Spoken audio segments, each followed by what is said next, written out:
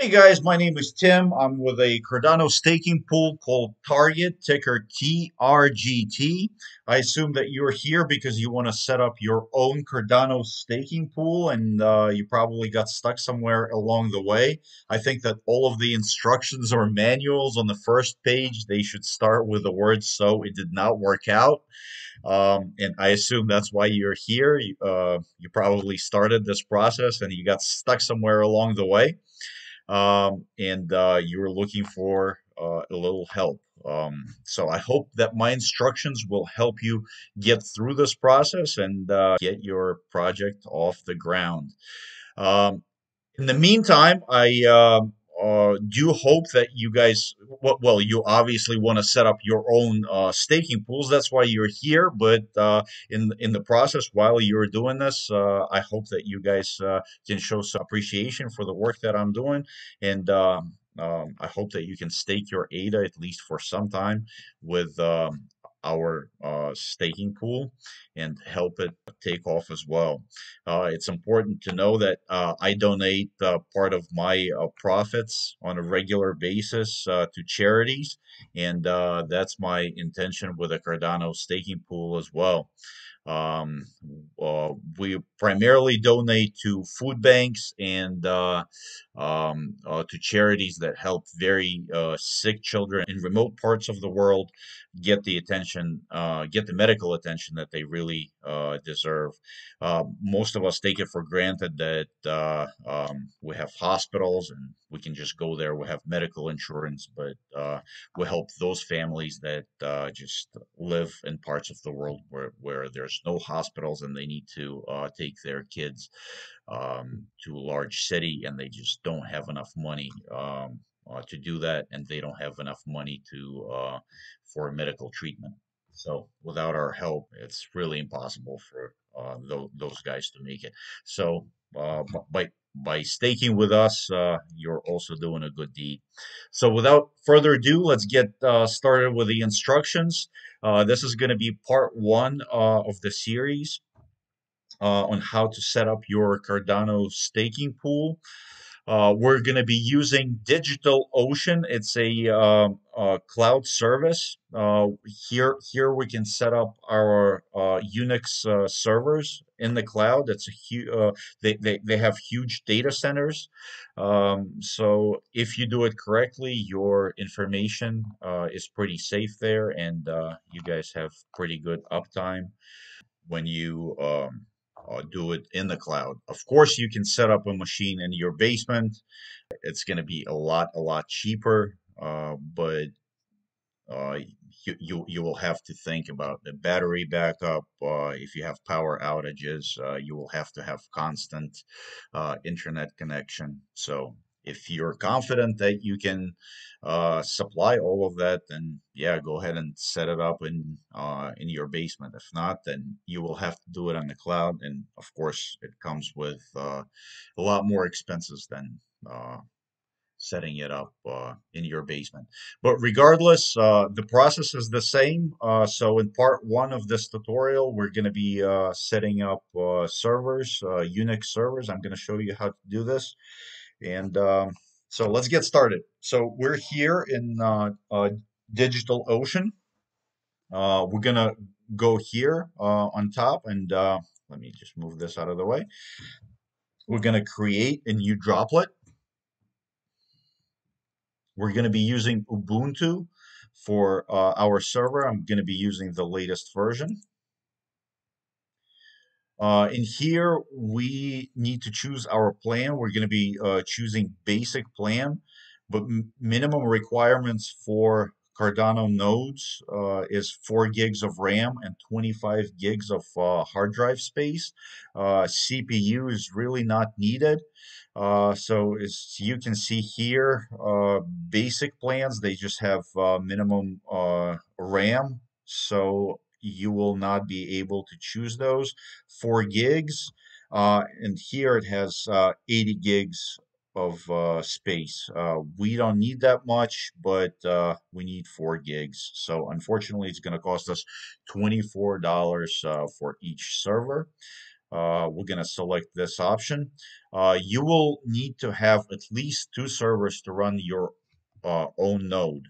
Um, Ideally, you will need three machines. You will need two relays. Relays are going to be communicating with a network, and you will need one producer node. And producer node is going to be connecting to your relays. The reason why you need two relays is because if you're doing service on one of the machines, you can turn it off, and you can do whatever you want on it, and your staking pool is not going to be down because your producer is still going to be communicating with the other relay. And then you can do maintenance and you can pull it back up and then do maintenance on the other relay. So ideally three machines. So three machines times 24.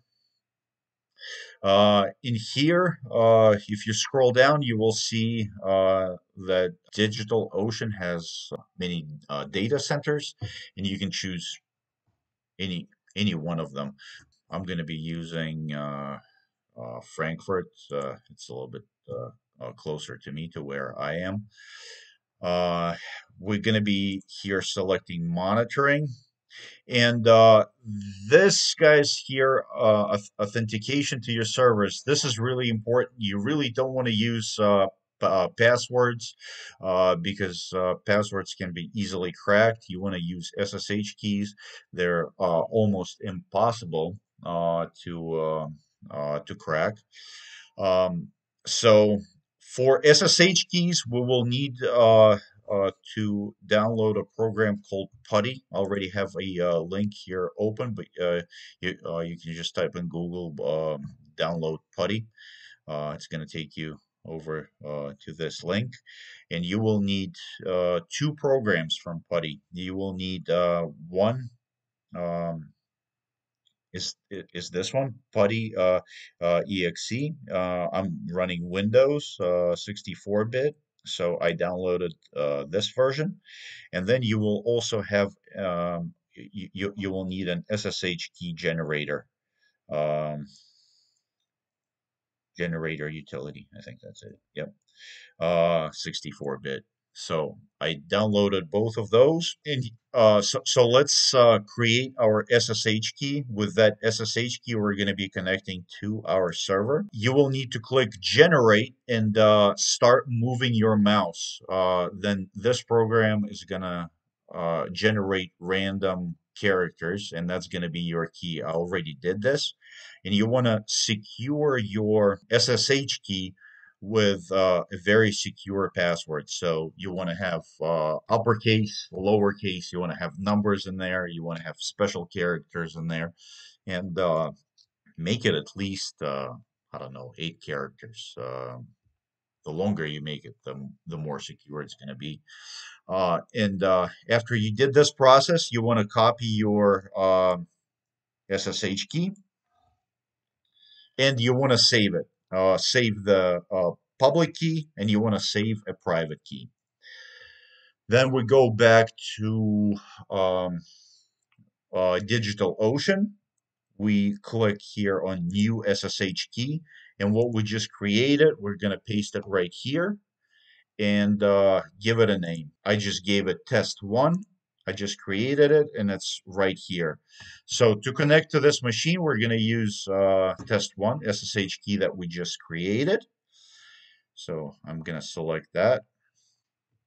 And here we're going to name our server. So this is going to be relay 1. This is going to be relay 1, and we'll want to activate backups for our servers. And we're going to click create a droplet. So while our droplet is being created, okay, our machine has been created. So we're going to open Putty. And we're going to connect to this machine. This is our public IP address. So we're going to copy that. We're going to paste it into Putty, root at, and we're going to paste our IP address. And then we're going to go here to SSH, authorize, and browse. And we're going to select the SSH key that we created. It was test private. I saved it under. Okay, and we are ready to connect. So we're going to click open. Yes. So we logged in as root, and now we need to specify the password for the SSH key that we just created. Okay, so now we are logged in. This is our Ubuntu server. It's a pretty easy process. Um, now we're going to get this machine ready for the installation of Cardano. Our next step is going to be to create a user. So let's create a user called Cardano.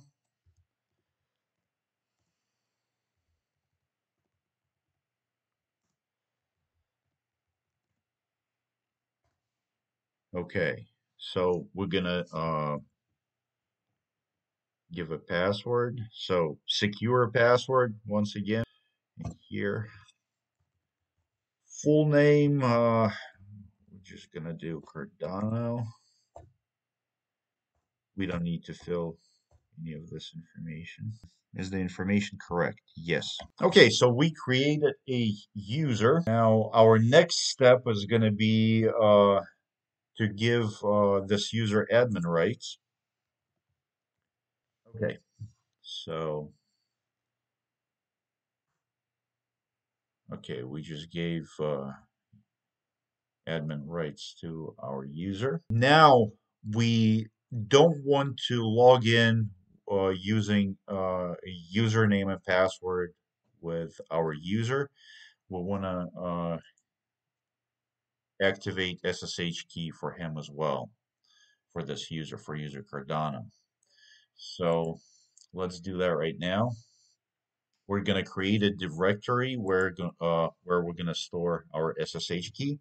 So let's do like this.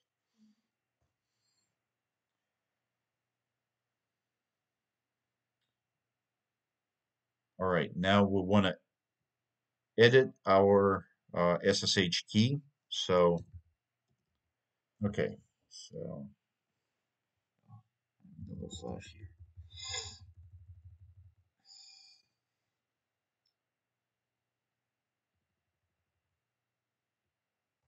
Okay, that's right. So now we're going to paste our SSH key. I'm going to take it from here and I'm going to paste it there. And here we go. And okay, now we're set with SSH keys. Our next step is going to be let's create.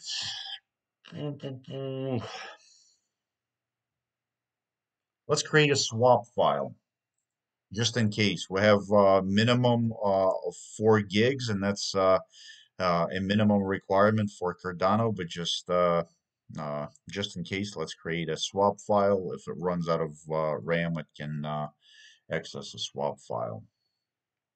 So to create a swap file, we're going to need to run this command. Let's allocate, I don't know, let's do 10 gigs. That's going to be our swap file. Um,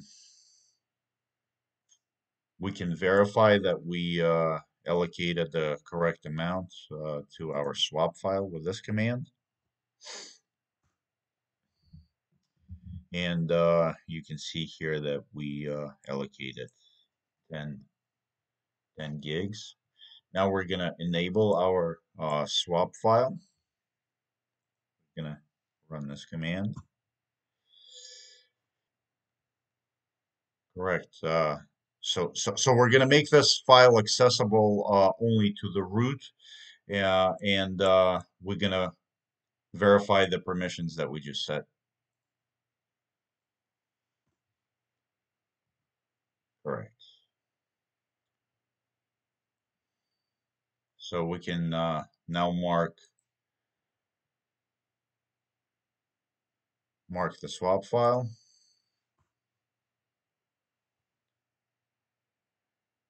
That is correct.